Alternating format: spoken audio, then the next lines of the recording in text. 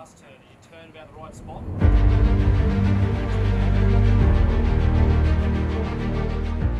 We spent the last 3 days sailing in company between HMCS Brisbane, ourselves in Warramunga, and Canadian ship Winnipeg. We've been operating in the South China Sea, and during that time, we've conducted a whole host of exercises across the spectrum of maritime operations. And during that period, it went seamlessly. We established a common communications plan, and were able to contribute all 3 ships, the 2 Australian and Winnipeg, in producing a common operating picture.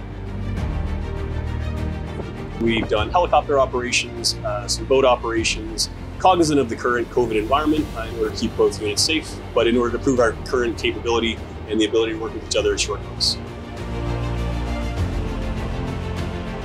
It's always fantastic to work with like-minded partners, and when you happen to have the close personal relationship that I have with the Canadians. I myself spent 16 years in the Royal Canadian Navy before I emigrated to Australia.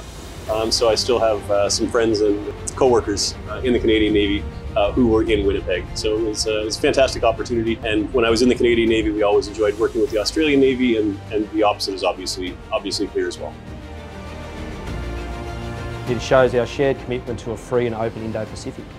And countries like Canada and HMCS Winnipeg, they share Australia's aspirations. And our recent cooperative activities with Winnipeg show that we can very seamlessly integrate with very little notice and conduct high activities in a very seamless and safe manner.